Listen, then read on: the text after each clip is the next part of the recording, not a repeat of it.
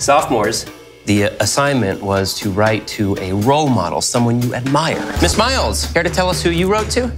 Anton Vincent. The dictator. You found evidence on their computers, yes? They do not have computers.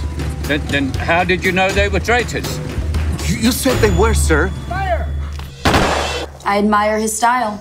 Dear Tatiana, your letters have been a welcome respite from my struggles. There is a rebel faction that wants to behead me. There is no one I can trust. Oh, I can totally relate. My mom is having an affair with her creepy boss. My school is ruled by some mean girls that call themselves slushies. And the guy I'm into is a Jesus freak. I'm sorry, I don't know why I did that. Sometimes I feel like you're the only one who gets me. Communist dictator Anton Vincent has been ousted and still unaccounted for. It's you. You're smaller than I imagined. You're older. I'm going to remain here. Fine, but you need a disguise.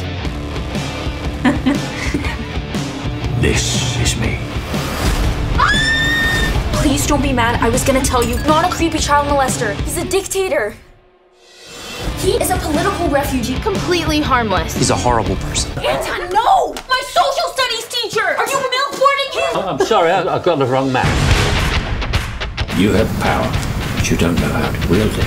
It's easy for you to say. The rebel never accepts. The rebel charges. When the moment is right, disrupt the slushy's power with decisive action. Whale tails are the opiates of the masses! You must have the courage to do what you believe in, even if it hurts the ones that you love. Exit the house with your hands raised. I'm proud of you. Why? You became a rebel.